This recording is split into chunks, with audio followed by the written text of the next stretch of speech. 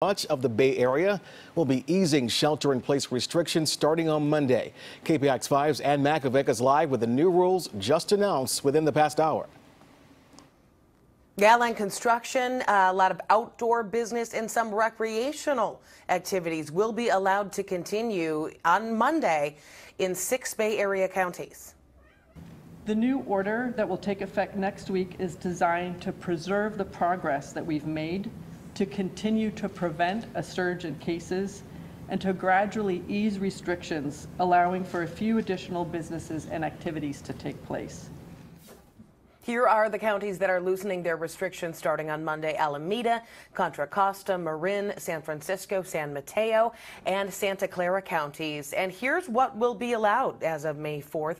Outdoor businesses can operate like nurseries and landscapers, but not restaurants or bars. Construction projects within the state rules, real estate transactions with limited in-person viewings, and the use of certain shared outdoor recreational facilities like skate parks, but not others that would involve shared equipment or physical contact. Now, some children's camp and daycare centers will be allowed to operate as of Monday as well, but there are rules there. They have to have groups of 12 kids, and it must be a fixed group, not exchanging kids in and out of the group. And the social distancing rules will still apply, and the state's rules will always trump these local rules. So as we know, it is an ever-evolving process. I'm Makovec at the Live News Desk. Back to you.